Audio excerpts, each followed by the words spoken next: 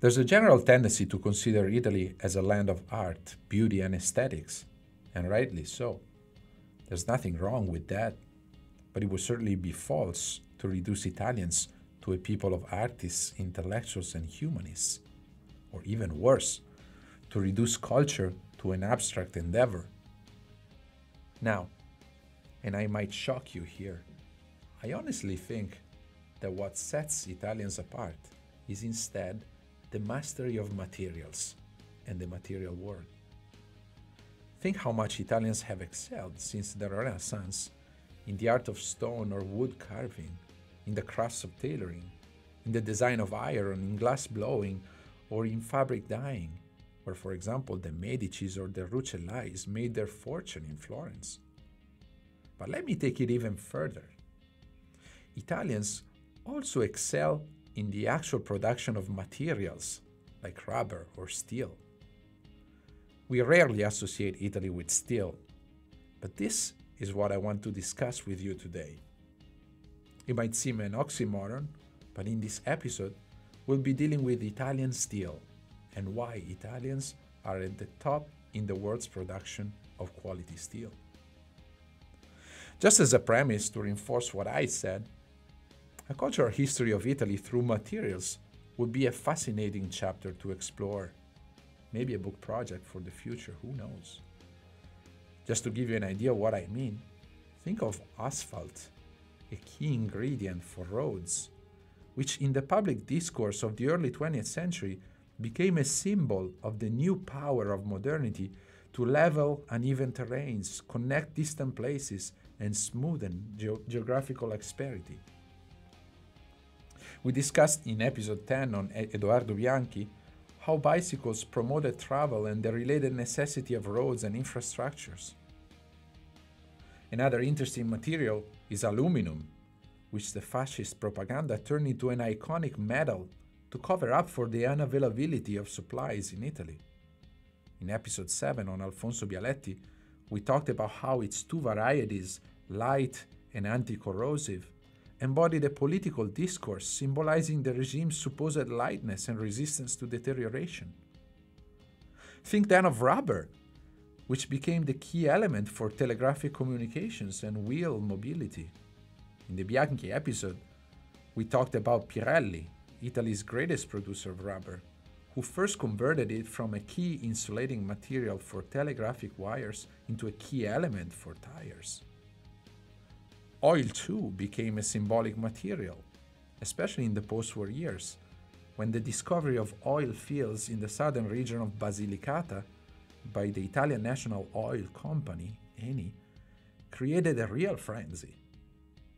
The finding stirred Italy's dreams of economic self-reliance in the years of the economic boom and significantly led to a related cultural production, as witnessed in the investment by Eni manager Enrico Mattei in the creation of educational movies for the Italian TV Rai, based on masterpieces of Italian literature, as well as by the novel Petrolio, Oil, by the internationally acclaimed writer and director Pierpaolo Pasolini, published posthumously in 1992.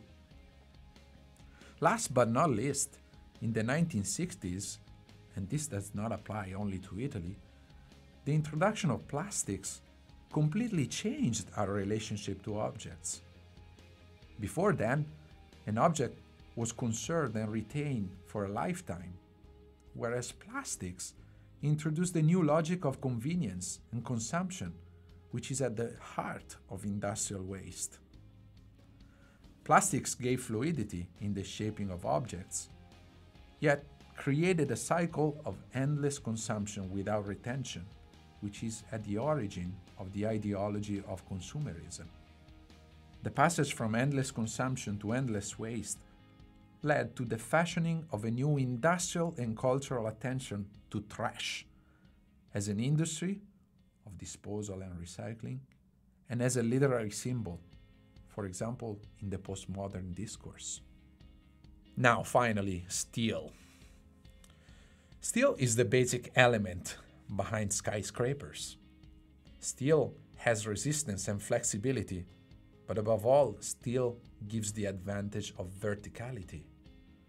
That's why it became a key material in the US after the invention of the elevator in 1852, which modified the previous horizontality of architecture and spurred the vertical development of modern cities.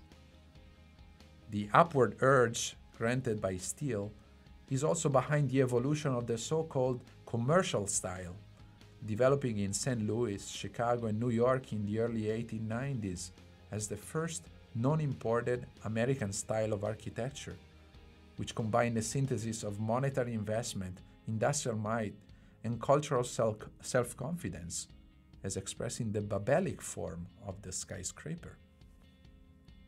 We are used to relating steel to America, and not to Italy, right? Well, moving back to our present, here is something that might counter this assumption. You might be familiar with the new development in the Hudson Yards on the west side of Manhattan. You might have seen its most iconic building, the Vessel, which is a labyrinth of staircases intersecting in a complex beehive structure.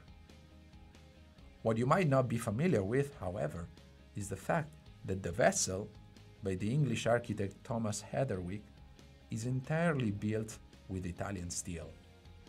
Yes, Italian steel. Why? Why would Americans ship Italian steel across the Atlantic rather than producing it? This is today's story.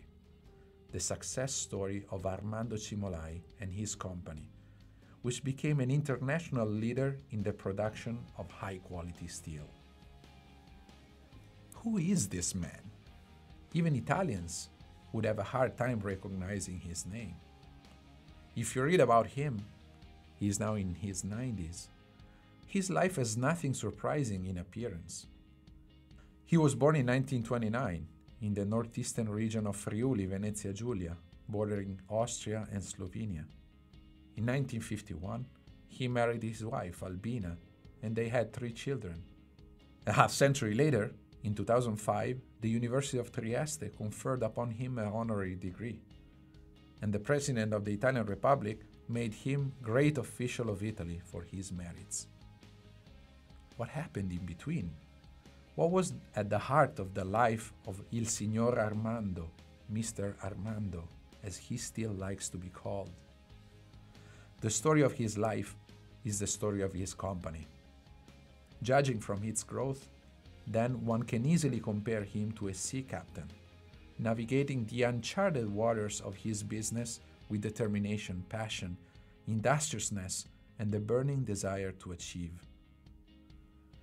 The company started in 1949, when Armando opened a small workshop to produce steel gates and windows.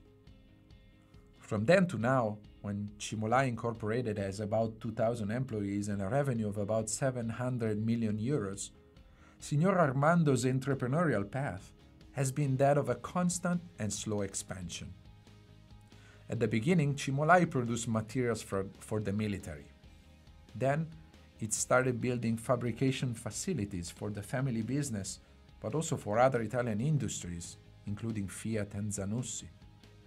In 1963, Cimolai first expanded with the building of a new facility fully equipped with technologically advanced installations and machinery.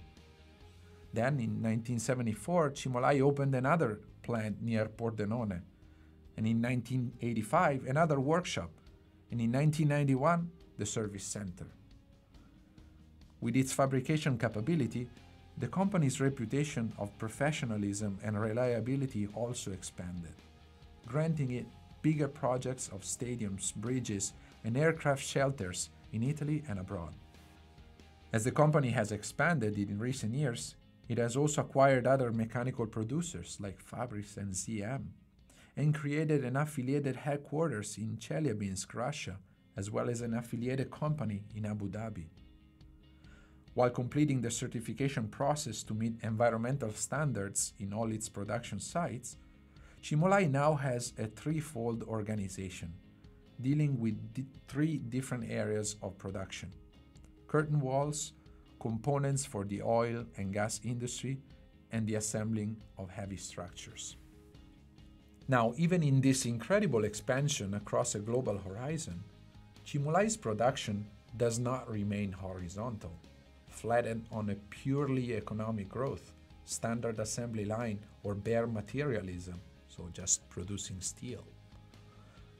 What characterizes it the most, instead, is actually the insistence on a vertical dimension, on quality and aesthetics of production as a way to elevate pure and, if you will, brutal construction to the realm of beauty and to public good. What is striking in Cimolai, indeed, is its absolute audacity in creating daring and awe-inspiring steel structures. Not just the materials behind construction, but materials at the service of aesthetic utility or useful aesthetics, as witnessed in his worldwide work on stadiums, bridges, towers, canals, transportation hubs, and ships. So the concreteness of steel, but also the Italian gusto, quality, and taste for inventive creativeness. It all goes back to the heart and life experience of Il Signor Armando. Armando certainly has the artisanal tradition in his blood, as someone whose large hands are used to make things. Maybe this goes back to Signor Armando's grandfather, who was a maestro in the Venice Arsenale, a renowned shipyard that even Dante admires with awe in Canto 21 of the Inferno in his Divine Comedy. The other core quality of Mr. Armando is the resilience of his work and a rootedness in his land, what the medieval monks called the stabilitas loci, the stability of place, which made him refuse to leave Friuli for Canada or Australia, as his father did when he worked in the motor industry in Detroit. Starting from his land, he would direct mind-blowing projects all over the world. Here are a few, just to give you an idea of his importance.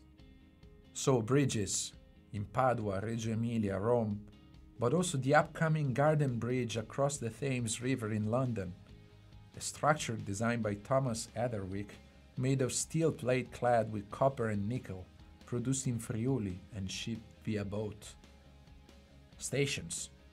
Cimolai helped to construct the Reggio Emilia high-speed train station in Italy with its wave-like roof, and contributed to the Tiburtina station in Rome and the World Trade Center new transportation hub in New York.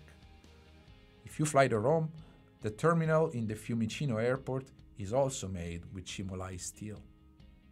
Towers and stadiums, so the Sports City Tower in Doha, Qatar, and the upcoming Intesa San Paolo Tower in Milan, but also the Olympic Stadium of Athens in 2004, the national stadiums of Luxembourg, Warsaw, and Brasilia, and for you soccer lovers, the Millennium Stadium in Cardiff, where the 2017 Champions League final was played. I won't go too much into details of the game here. Lastly, Cimolai is producing the steel for the project of the enlargement of the Panama Canal, which is underway. In all this, his philosophy of work has remained the same, based on a profound positivity, as confirmed in a recent interview. Per fare l'imprenditore bisogna avere tanto coraggio e tanto entusiasmo. To be an entrepreneur, one needs to have a lot of courage and a lot of enthusiasm, he says. And hearing this from someone who is in his 90s, it's not hard to recognize that positivity is not cheap optimism, but rather a courageous enthusiasm, rooted in the pride for a recognized history, in a given deposit of traditions, and in the passion for work, which also translates into esteem for the work of others, as witnessed by the fact that Cimolai has never laid anyone off over the course of his career. His work ethic is well represented in a recent interview. When referring to young professionals, he identified labor as the key element for a path of success. And I quote here, "I'm concerned for youth in the labor market. To them, I recommend to accept whatever opportunity, in as much as it is work. Because any work has something useful to learn, skills that might be used again in the future. When one will be able to choose a position, which is more suitable to his or her inclinations." End quote. As someone whose first job was teaching Microsoft Word to sixth graders in my Italian hometown, I can't help but see the value of this statement. I might also add, pursue what is distinctive in you, even if it is in a niche. It's much better than doing a mediocre or unsatisfying job in a more lucrative industry or field. In this sense, the story of Cimolai is a testimony to the value of entrepreneurship as an adventure built on dreams, tenacity, but also on one's innermost talents and interests. Now, here is your Italian summary for today. Keep in mind that acciaio is the Italian word for steel. Cimolai è un grande produttore italiano di acciaio. La sua industria produce acciaio di qualità per ponti, stadi, strutture architettoniche e ora anche per l'allargamento del canale di Panama. La sua produzione si fonda sul lavoro, sull'arte e sulla qualità. Don't forget to follow me on Twitter at IT8 Innovators for updates about the podcast, additional contents, and much more. Thanks for listening. Arrivederci e alla prossima.